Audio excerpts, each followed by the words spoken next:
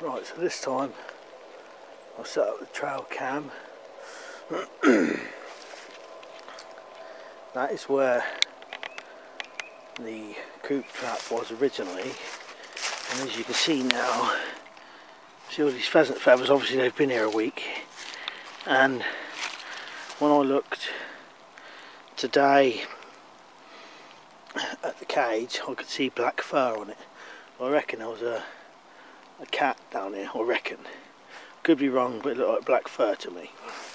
So this is what I've come up with. Oh, there's the squirrel trap. This is what I've come up with now then.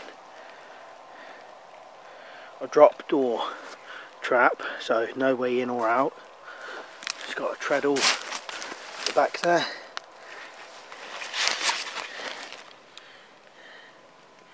Have you see that? And this bar, what runs towards the back. I should set it off.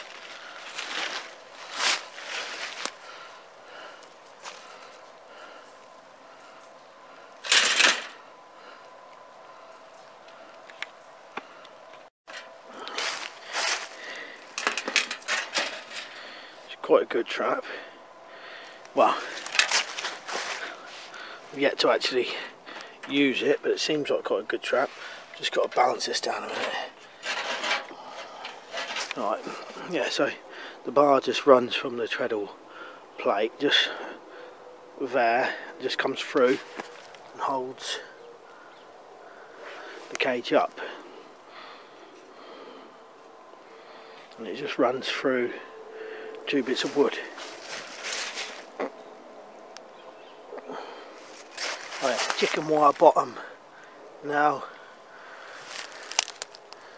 that other piece of wire in there was just something was left in there. I couldn't be bothered to cut it off, but I may do that in the future.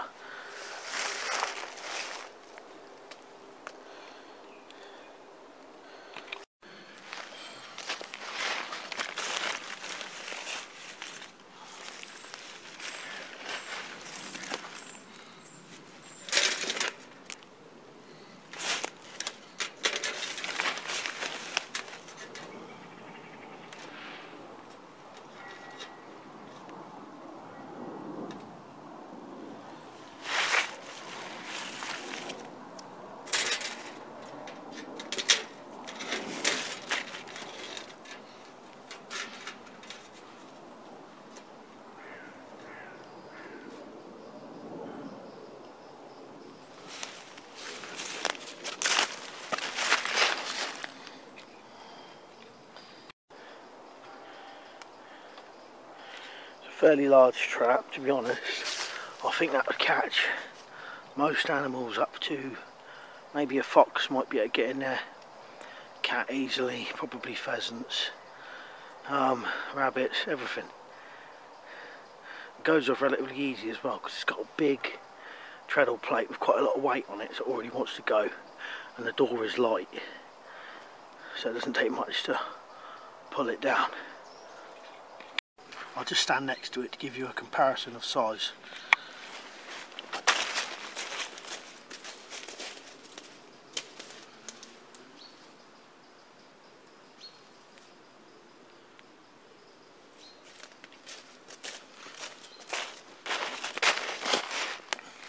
So it's like up to the height of my knee.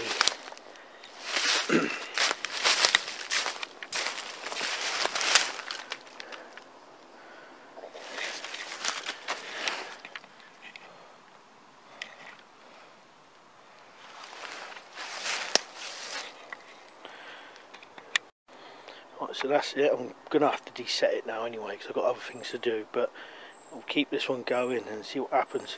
Like I said, I'll have to retrieve the trail cam because I don't think it's got anything and this hasn't gone off. So right, cheers for watching, I'll see you later.